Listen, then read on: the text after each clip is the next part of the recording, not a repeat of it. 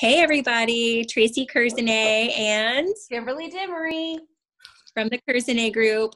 We just wanted to touch on a couple of frequently asked questions. The first one I'm going to touch on is, the market is so tight. We're really not seeing any inventory. We're not seeing any homes that we're interested in. Gosh, should we go ahead and put our home on the market when we're not seeing anything that we like? And the answer is yes. We haven't had anybody go homeless yet. Knock on wood.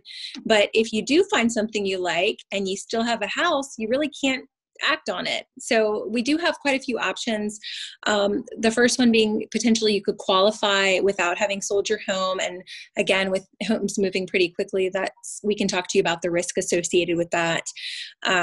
The other thing would be to go ahead and put your house on the market. We could do a longer close period or even do a rent back.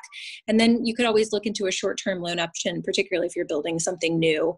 But there's several options and we'd love to talk to you about that. But the interest rates are incredible. The market's moving very fast. And I would say you absolutely need to consider putting your home on the market before you start shopping, and don't have any concern over not seeing things, because things are hitting the market every day, but you've got to be prepared to capture them. Right. And then Kim, what's your question that you're getting asked right now? A lot of people are thinking, oh, I want to buy new construction because they are seeing floor plans that they like. They want to customize things.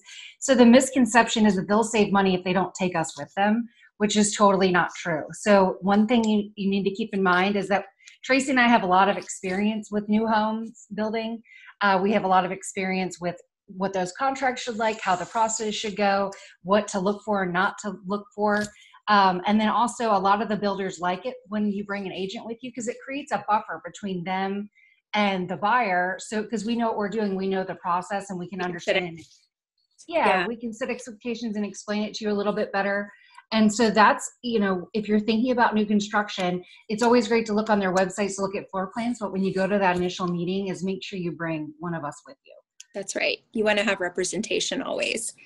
And the final thing I wanted to touch on is we are having we usually do movie night in the fall. And of course, with COVID, we're trying to be creative as possible. So we're going to do a drive-up movie theater in October.